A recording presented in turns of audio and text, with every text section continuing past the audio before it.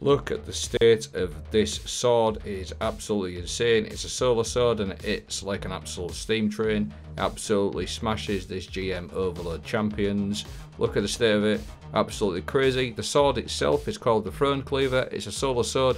It's got a massive impact of 80. It's an absolute beast. I rolled Surrounded on there.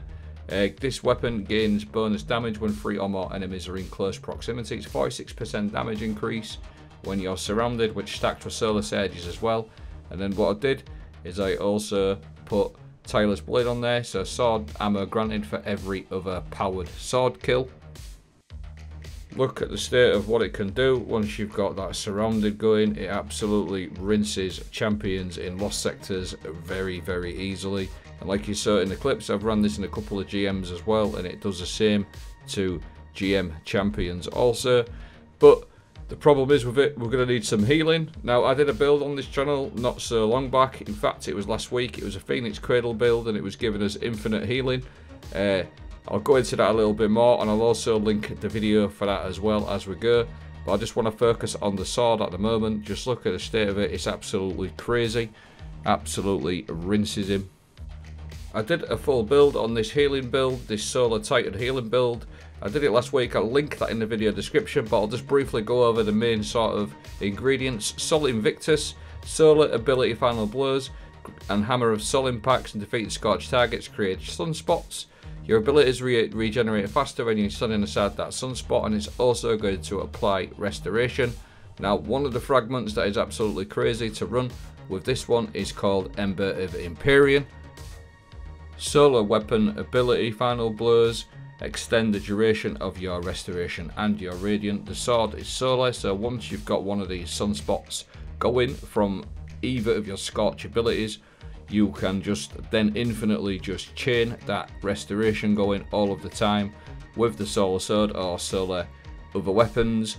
But the sword, as you've seen, does some serious damage, especially when you are surrounded.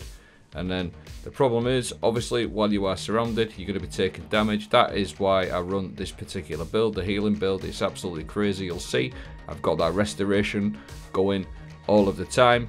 For this build, you have to be really aggressive. It's not like a Law Release build. I don't run Law Release. I run an exotic called Phoenix Cradle. It's like a proactive version of Law Release. You don't stand there to take damage. You go out there, deal damage, and chain it a little bit like Devour. But the exotics I run are Phoenix Cradle because you're going to get all them sunspots, all the healing with Ember of Empyrean. But on top of that, your Sol Invictus is going to last twice as long. So 10 seconds, you're going to get loads and loads of ability regens, loads of grenades, loads of melees, loads of class ability for 10 seconds. That plus your healing, the Ember of Empyrean going, is absolutely crazy. So just going back to the Throne Cleaver itself, it has got some other rolls on there, things like Unrelenting and Incandescent. They're really good rolls, or Vorpal, but I think Surrounded, just getting that massive damage increase. Here is some of the other popular trait combos that people like to craft. This is courtesy of LightGG. I'll also link a link to that section as well. Now, the other thing I like to run on this build is Consecration, the melee, and I also like to run in, slide, activate that melee. And what that does, that's basically giving you your restoration instantly, and that sets the little chain off, the little loop. Or you can always apply a firebolt, and once you've got something scorched, kill them, and that's going to create that sunspot. And then once you've got that sunspot, you can just go ham with the sword and Ember of Empyrean.